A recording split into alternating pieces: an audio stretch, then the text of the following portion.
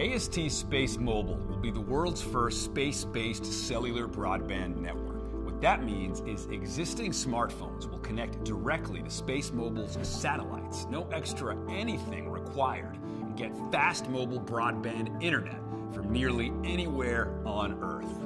This has never been achieved before. How does this work?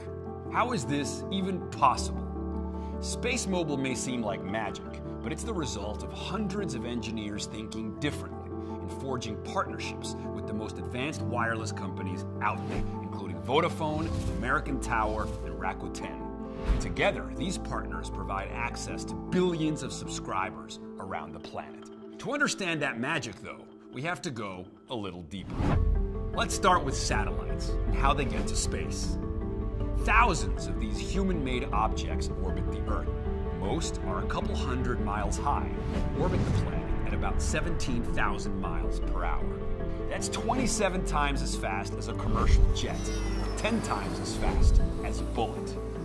You need a rocket, a big and efficient one, to get up there. The rocket's job?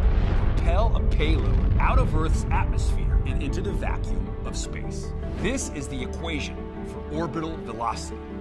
It defines the speed, v, an object must go at a given distance from a planet's center, r, in order to orbit it and stay in orbit. The mass of the orbiting object doesn't affect that speed, v. All that matters is the mass of Earth, m, and the distance of the object from its center, r. This magic means you can get something heavier than a car or as big as the International Space Station to circle the Earth for years and years.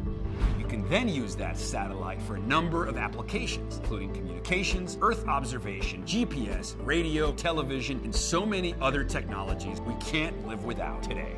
Scientists knew about orbital physics for hundreds of years, but it wasn't until 1945 that someone publicly said, hey, can we use this to communicate over large parts of the Earth? This was more than a decade before Sputnik, the first artificial satellite, launched into orbit.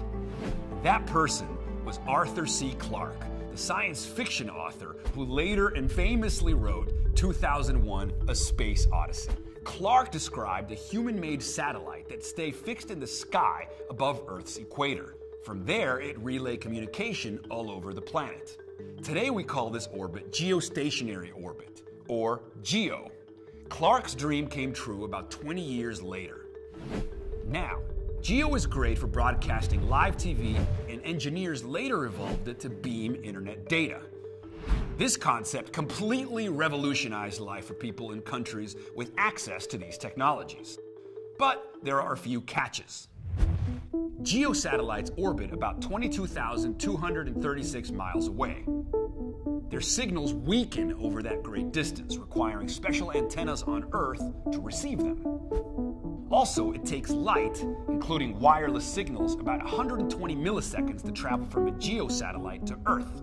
A full round trip for data, though, is more like half a second. And that's not including the time it takes data to travel across the web on Earth. Today, more and more satellites are flying to low Earth orbit, or LEO, instead of GEO. And there are good reasons for that. LEO is a zone around our planet that extends about 1,200 miles into space. SpaceMobile satellites will orbit in that zone, from roughly 430 miles above the Earth. That's more than 50 times as close as a GEO satellite. This allows for high-speed, near real-time communication. The signals from LEO arrive stronger and take a fraction of the time to make the trip.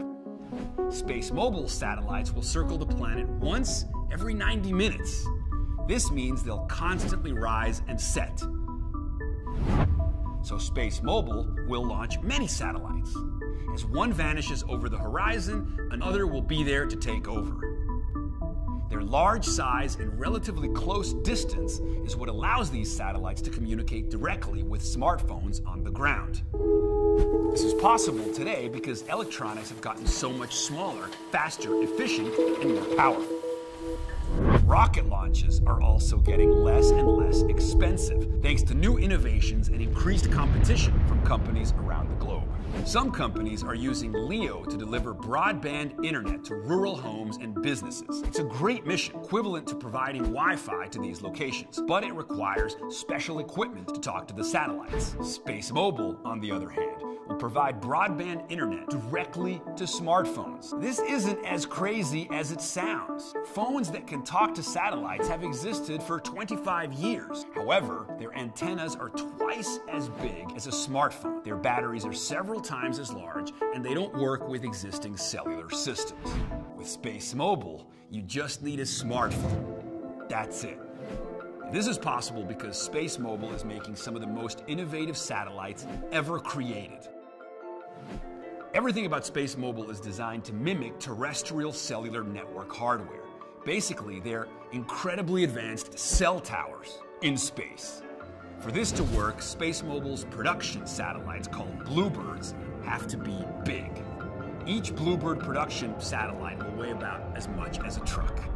And in space, it will be larger than a basketball court while keeping a thin, low profile, like a dinner plate. But they won't fly to space like that. SpaceMobile has designed their satellites to fold up to the size no bigger than a small car. They'll ride to orbit in that stowed configuration. Once the rocket deploys a Bluebird, it will automatically unfurl like a flower. One satellite can cover nearly 2.4 million square miles. Now, to put this in perspective, that's the combined area of the 15 largest U.S. states: Kansas, Idaho, Utah, Minnesota, Michigan, Wyoming, Oregon, Colorado, Nevada, Arizona, New Mexico, Montana, California, Texas, and Alaska. It's also enough to cover 3 Mexicos, nearly 2 Indias, about 6 Egypts, and more than half of Europe. This means SpaceMobile won't need thousands of satellites to close cellular coverage gaps that affect billions of people. With less than 200 Bluebirds, practically all of Earth will get high-speed cellular broadband from space. Bluebirds will be big enough to see a smartphone's signals on the ground and powerful enough to light up that phone with 2G, 3G, 4G, and 5G wireless frequencies. They'll do this through a modern marvel called a phased array antenna. Phased arrays are essentially compact clusters of many, many tiny antennas. They work together to electronically and almost instantly form and steer thousands of communications beams from the satellites to the ground.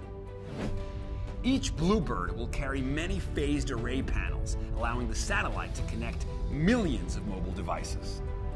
Each Bluebird will link those devices to the web through gateways connected to vital telecom and internet infrastructure on the ground. So what seems like magic is in fact just different than anything that's ever been developed before. Part of the reason this is possible now is the company has figured out how to make their satellites modular. Many of the components, like building blocks, are exactly the same. They're called microns. Microns will be high-tech satellite parts that SpaceMobile mass produces at low cost in Midland, Texas. They'll be made using the same manufacturing techniques as consumer electronics, but with special adaptations for space. The point is, the technology is revolutionary. It's a whole new communications infrastructure, a space-based cellular broadband network. And this network will help more than 5 billion cell phones in use today stay connected no matter where they are on Earth. It will also help close a colossal digital divide, getting more than 500 million people online who have no mobile internet access whatsoever. This is game-changing. This is revolutionary. This is SpaceMobile.